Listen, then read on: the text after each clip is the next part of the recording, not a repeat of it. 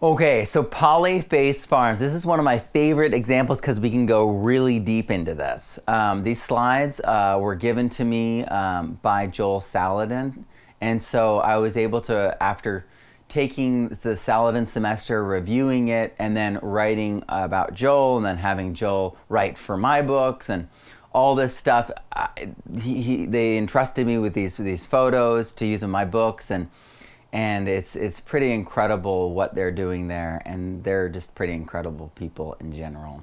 And so it's an honor to be able to share these pictures. It's an honor to be able to represent, in a small way, the Polyface farm and the Salatin family. They are doing amazing things. Primarily, Polyface Farm is a grass culture farm where they're focused on grass as the photosynthetic point of contact, and they're shifting their animals daily. And so he has these areas, and he uses the electric fence. So he doesn't have fixed exact areas, but he is constantly shifting them on his property so that they never get that second bite. This is the cows on an electric fence, and they're imitating, it's holistic grazing, so they're imitating the way the animals behaved before predators were removed from the landscape. So when predators kept pressure on, they kept them moving. But in winter, something really cool happens. So they're shifting them around, right? And when they don't get to an area, they let it grow out and they cut it for hay for winter. And it ends up here, stacked in the hayloft. Now, half the hayloft is for storage and half the hayloft is for feeding. And it's a deep bedding mulch situation.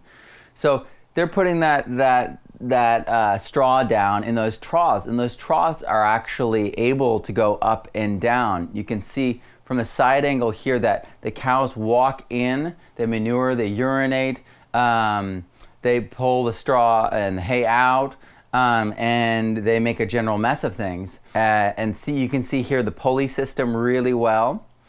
But when they lay down seeds and straw and hay and wood chips in between each feeding to soak up, to bond with that nitrogen and break down together so that it composts properly and doesn't and stays sanitary. But then all the fermented grains in there, they send in pigs later on to root it out and mix it up, fluff it all up, so it's easier to move later on when Daniel or one of the interns goes to move all that out and compost it and then put it onto the fields, which is their main investment. It goes in the garden too, but primarily it goes in the fields, which is pretty epic. I mean, most people would be like, oh, it's compost, it goes in the, but no, they're spreading out over the fields. Obviously, they could probably take it up a notch if they, made compost teas and used those.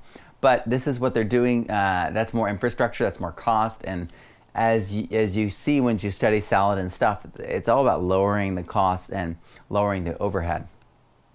So the cow patties that are being made by these cows in these grazing cells, fly eggs get laid in them and the larva develops, and those could become flies that harass the cows in the herd, which we see many, many places all the time.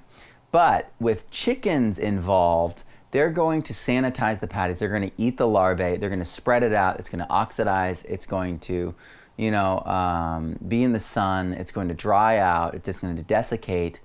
So you're going to sterilize it. You're going to spread that fertility out, and you're also going to stop the pest cycle. You're going to interrupt it, and you're going to get a free resource to strengthen and feed your chickens. So this is right here. The chickens are following the cows. The cows are in the background. The chickens are in the foreground. And they don't even need any fencing around these chickens because they're just going to stay right with the herd and stay right with their housing, and they're just going to be able to move them along. This operation right here is a little different. They're not following necessarily. Right here, they're grazing grass. And they're also they're staying penned in. This is the Millennium Falcon. So let's look at that closer. This is an egg laying machine right here. They're eating grass, they're eating bugs, and it's an electric fence setup. It's very, very simple. All right, So these are egg mobiles. As you can see, the chickens can get in and out. And as you can see, the tops are all open, so it allows for the air to get pulled up and out very easily. And this is their feed. You can see that it's a lot of feed, and they're traveling around with it all the time with them. And these are big skids with wheels and everything, and they're dragging these with trucks or four-wheelers or something like that, machine or a tractor. And then this is inside, and you can see how just using sheet metal and feeders that they're able to accomplish things, scrap wood. This is all very easily done. You can see where the chickens are laying their eggs right up there. And then you can see this system where in the winter the chickens are indoors. They have feed, and Joel says that's the weakest link in his operation is the feed for chickens. And then the rabbits, their droppings fall down and are fed to the chickens. And so this is a deep mulch bedding situation, so they're constantly adding carbonation material and building soil. So this is a soil building winter housing operation. And pigs can also be housed this way too. You kind of got to give the chickens a place to be separate from the pigs so that they have enough room to get out of the way of the pigs if they need to. And so you've got laying boxes up top, water, feed, and then the pigs down below. And notice that there's cattle panels around the sides. Otherwise, the pigs would just escape. And then rabbits. He also does rabbit tractors, so they're going to be eating the grass, and they're going to be making meat and fur and amazing, absolutely amazing manure. And then he's growing chickens that same exact way as well. So he's doing chickens multiple ways. And these are broilers, so these are meat birds. These are not laying eggs. And so they're just being raised on the grass and feed, and they're getting water too. And they're being shuffled along the ground. And this is from Google Earth. You can see those chicken tractors and bunny tractors moving across this landscape. And there's Joel now. So the key takeaways, it's one of, if not the best, regenerative agricultural model, past and present.